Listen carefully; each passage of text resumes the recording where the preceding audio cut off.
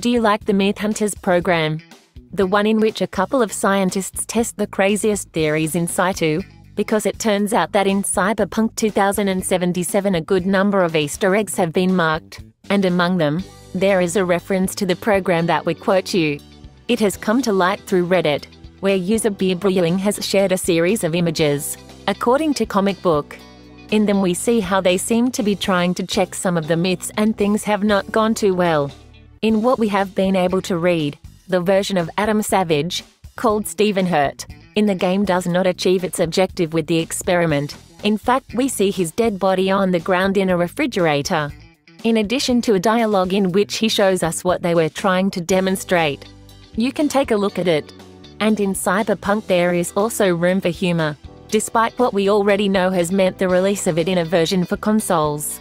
By the way, if you play on PC, as you know, the title already allows the use of mods again, and despite the failure that it was suffering in security for them, in CD Projekt they have already managed to solve the gap that had been generated, and now it is possible to enjoy all the barbarities offered by the modder community, from changing characters to making the title look like a Borderlands.